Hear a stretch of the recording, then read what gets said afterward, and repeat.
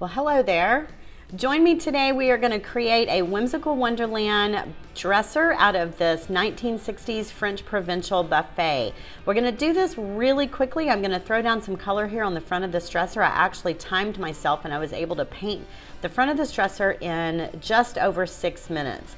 I'm using several different colors here. I've got palmetto on the bottom.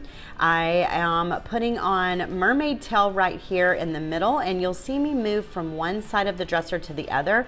I do this to keep balance when I'm creating in a very abstract way like this. Whatever you do to one side, you should do to the other as well. So I'm adding peacock and another color right here on the top. I'm using the same brush over and over. I'm not changing out my brush. I'm allowing the colors to sort of marry together by using that same brush.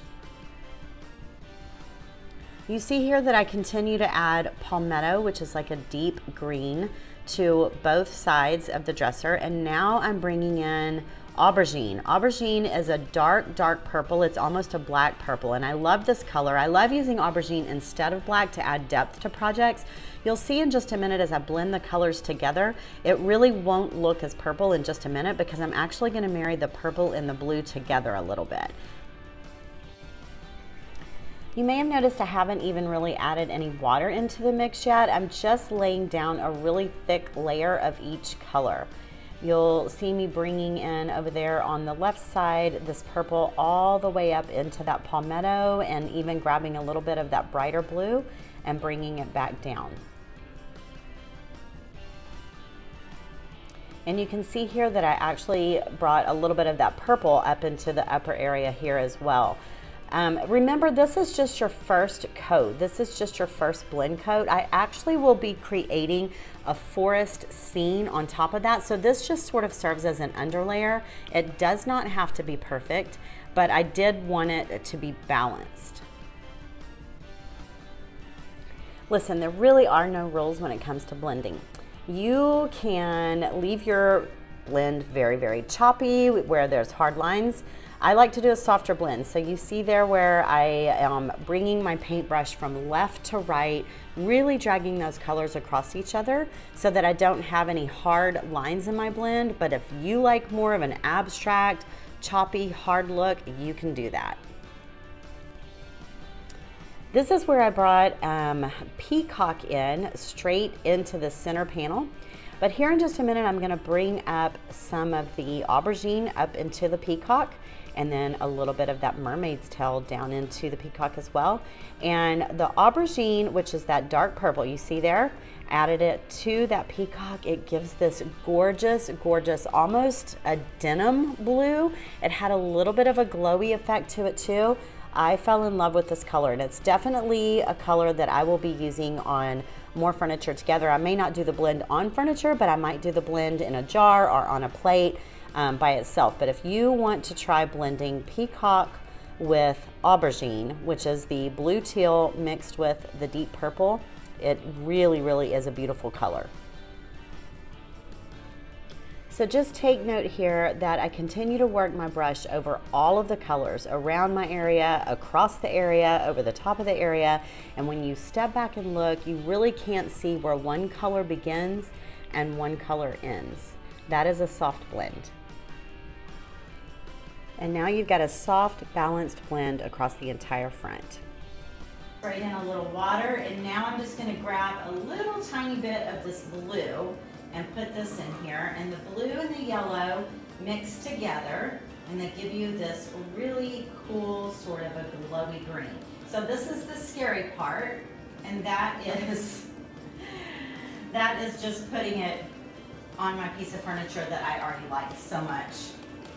My ground to be low, down about like this, right?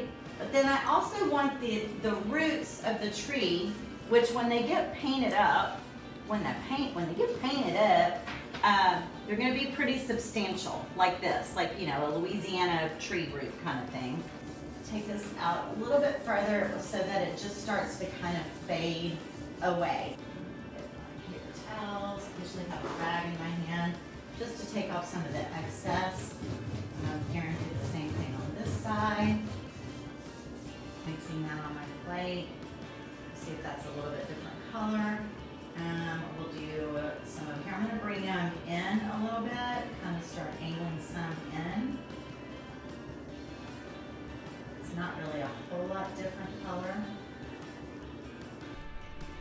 Oh, this is the fun part. So now that we've got the forest trees in place, it's time to sort of give a cloudy, dreamy effect to this. So you can do this by watering down your paint in a bowl or in a bottle of some sort, and then just dipping into that and adding a very, very watered down version on the piece. But I like to use a blending brush with straight paint and just a little bit of spritz of water. That way I start out with a heavy cloudy cast, and then I just keep adding a little bit more water to it and using this very, very, very soft blending brush over it. It's just sort of like putting makeup on. You just keep blending and blending and blending until you get it just the way you like it. You'll find if you add highlighted colors right up next to the dark color. So I've got the darkness of the tree trunk, and then I put that cloudy, glowy look right up next to that tree trunk. It really allows your tree trunk to pop off even better, and it gives sort of the idea of a glow coming from behind it. Now it's time to bring in some greenery on our leaves. Let's try not to notice that I'm chewing food at the same time. Who does that? Who chews food while they're filming video? That would be me. I'm eating almonds, I'm sure. I'm using a really coarse brush, a very small, maybe like a 1/4 inch wide, with very, very coarse bristles. And I'm just dipping it into probably a mix of yellow and white and teal, which gives me a lime green. And I'm just blotting on sections of fluffy leaves on the limbs, and I start out sort of dispersed all over the limbs from left to right, keeping it balanced just as though we were blending, just taking it from one side to the other, and then I will build on it. I will just keep adding more and more and more as I go. Take note of the way I'm holding my brush here in my hand. Very, very lightly holding the brush, kind of at the end of the brush, and not being heavy-handed, but very light-handed. Now I'm going to bring in some shadowing around the base of the tree trunks just to make them more lifelike, as if they're casting shadow. I used a little spritz of water, a light hand with my brush, and some dark paint. I've made like a gray that I'm using here, same color that I used on the trunks, just as if the shadows would be cast from the trunks. And then you saw me pick up the blending brush as well, and I used that brush to just sort of buff out any hard edges. All right, so my tree is done, and you can see how much greenery I did add there, and let's move on to the transfer applications now. So I had already pre-planned that I would be adding 2 different Alice transfers, one on each end, and this is the clock transfer with Alice reaching up towards the clock. I love this transfer so much. It was a perfect fit for this side of the transfer, but I did not really like the colors. I wanted to add some more bold colors, and you'll see me do that here in just a minute. All right, this is the second transfer on the right-hand side, and this is Alice sitting on top of the teapot. The colors really weren't bad for this, but I just wanted a little bit more bold. I wanted her to have really blonde hair. I wanted some of my roses to have some pops of color. So we're gonna make those changes here in a little bit. Just make sure you get your transfer positioned exactly the way you want it. Press it in with your hand, and then you wanna just give a good rub all over with the stick that is in your transfer tube. You'll use this stick to give a good rub, and then you will start the peeling back of the outer layer of the transfer. It's really important when you've got some trim work that you're working around that I use my fingernail, or you can get that stick in there, but you want to rub really hard over all of the edges to make sure that the transfer releases. These transfers are very, very thin. They're a very thin skin, and they will stick to anything. So as long as you've rubbed it out in that area really well, you won't have a problem pulling off the plastic backing. And then that transfer will carry right over edges and corners and trim work without a problem. Oh, this is the fun part. Look at that. Look at the difference in color. So it wasn't my goal to paint over the entire thing. I just wanted to offer some suggested brighter blue than the very pale blue that was on there. I wanted something to really jump off of the dresser. So you can see that I'm using a very, very small detail brush, and anywhere that was the powder blue, I'm bringing in using Pure Ocean, which is a brighter ocean blue, and just sort of covering it in. You can see that my strokes are kind of messy.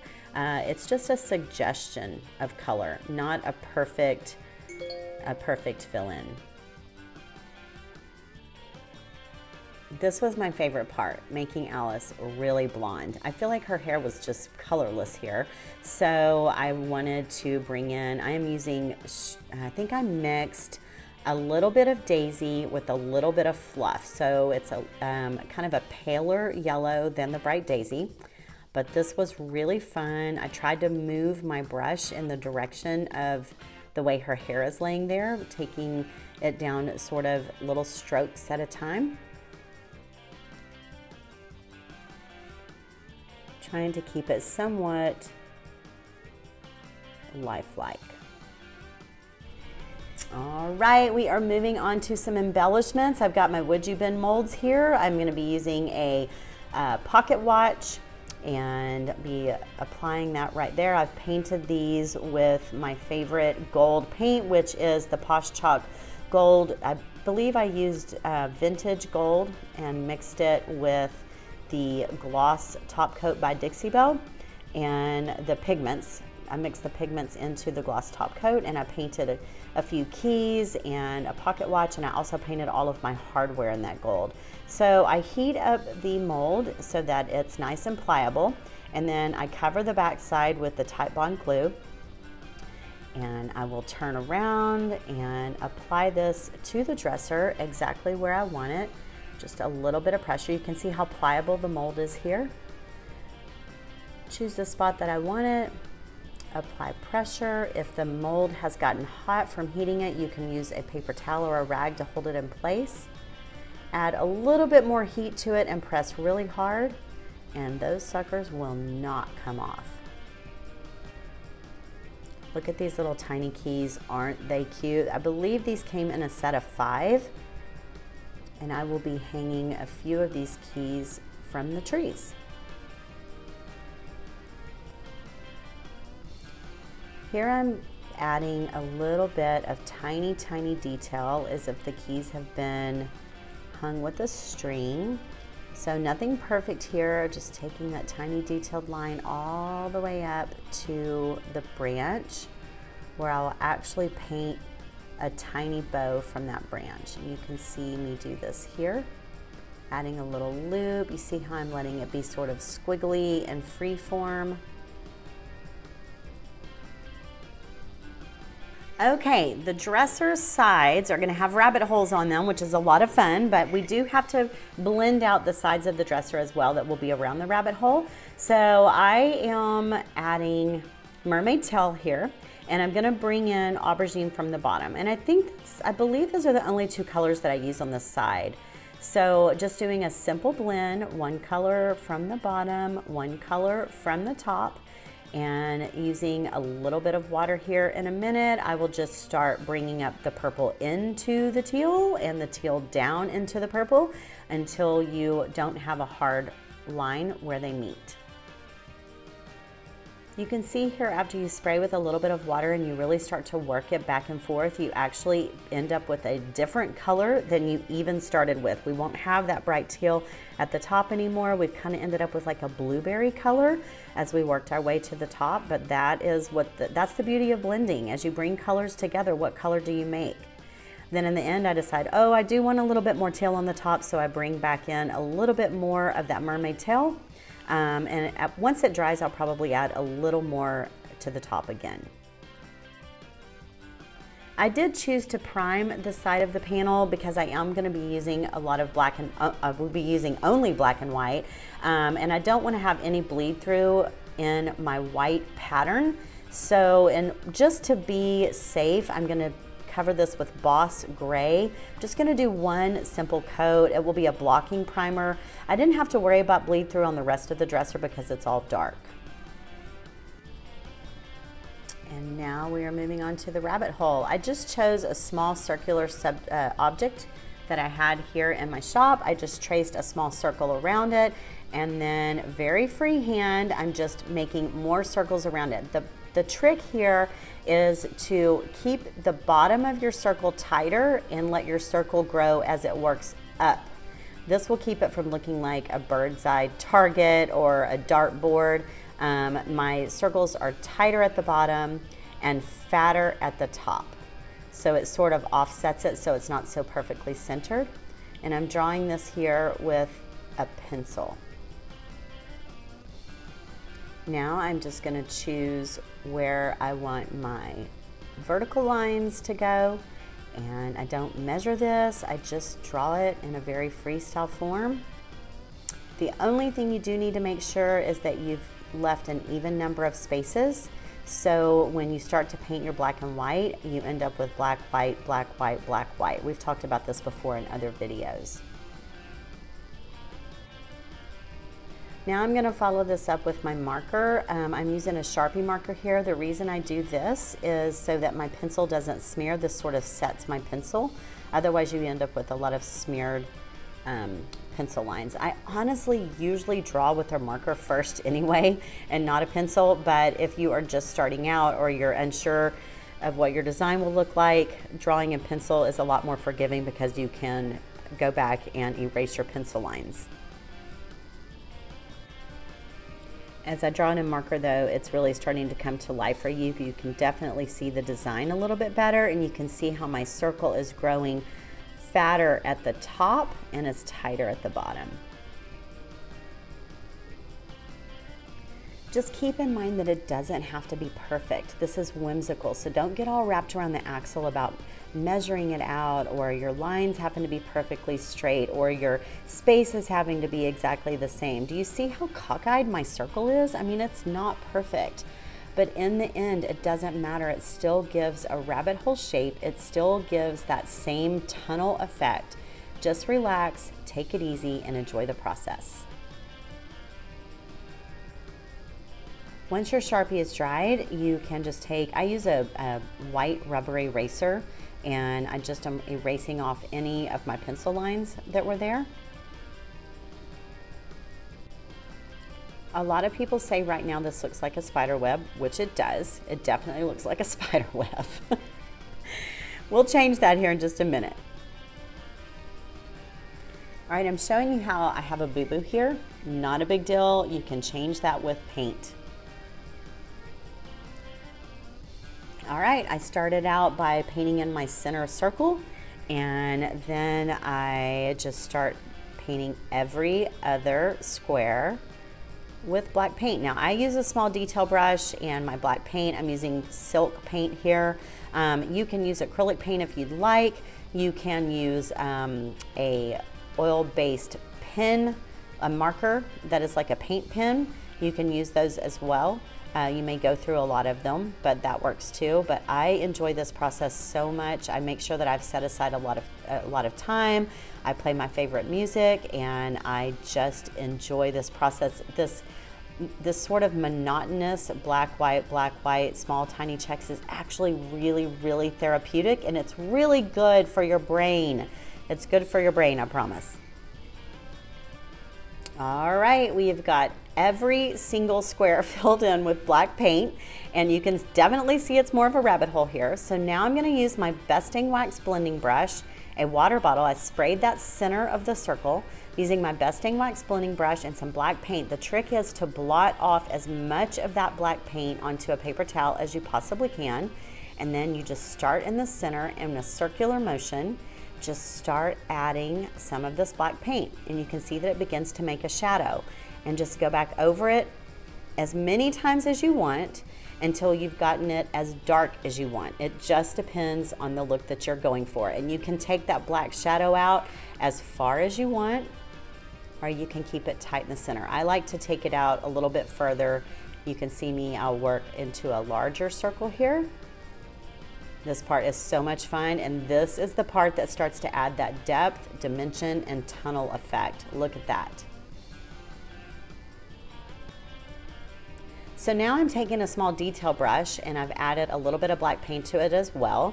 I added it to the edges, and now I'm taking my French tip brush and I'm going in and shadowing out my hard edges. I didn't want it to just end as black and white around the corners, so I just sort of sweep some color on there, get my French tip brush and a little bit of water, and fade out those outer edges as well. Isn't it crazy how it actually really does look like the side of the dresser goes down into a tunnel? And there you have it. Isn't it beautiful? I love this piece so much. Look at the light coming in from behind the trees and Alice flanking each side of that forest. I did decide to add the Harlequin pattern across the top of this dresser, which I love so much. I did not go into detail on that on this YouTube video, but I have many YouTube videos that you can watch with the Harlequin pattern. I love the embellished roses, the bright flowers flanking the clock and the teapot. I love having the crowns on Alice's head, the little keys hanging from the forest. I am so happy with this piece. I do hope you enjoyed this process. I hope that you will like and subscribe my channel, hit that little bell so that you will be notified of any future projects coming up, and thank you for being here today.